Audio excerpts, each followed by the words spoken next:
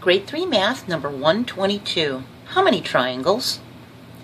Sometimes you'll see a game or a test, and it'll say, how many triangles can you see? So how many triangles are in this hexagon? It's got 6 sides. Can you count the triangles? Well, we know there's 1, 2, 3, 4, 5, 6. Can you see any other triangles? Does this shape here make a triangle? No, it doesn't. It makes a quadrilateral though, this shape right here. Can you see it? But it doesn't make a triangle, does it? So there's hidden triangles within the shapes. So let's look at this one. How many triangles can we find?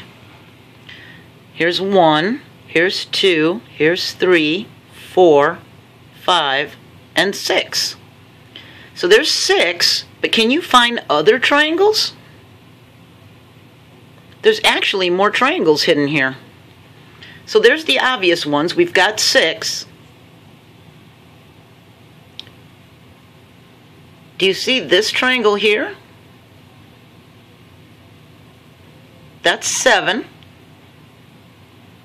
And there's the other one here, that's 8.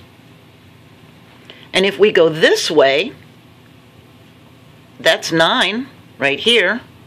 And if we go this way, that's 10. So actually there's 10 triangles hidden in this one. This one's got 6. All right. Now, how many triangles are in this trapezoid? We can see the obvious ones. 1, 2, 3, 4, 5, 6. But can you see the other ones? Here's 7. Here's 8. See it? And here's 9. See those triangles?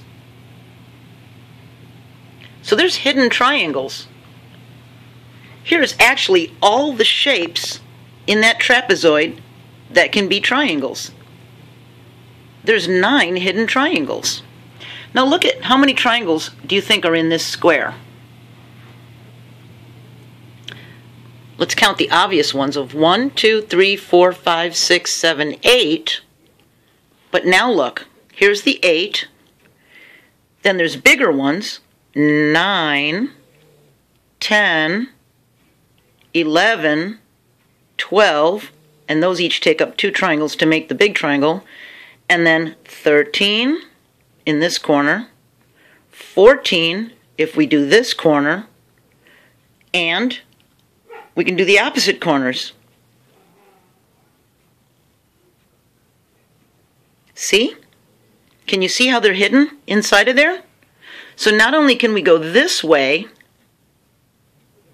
and get this triangle right here, this big one, but then that makes a big one down here. Or we could do that triangle. See, there's a whole big triangle right there, or there's a whole big triangle right there.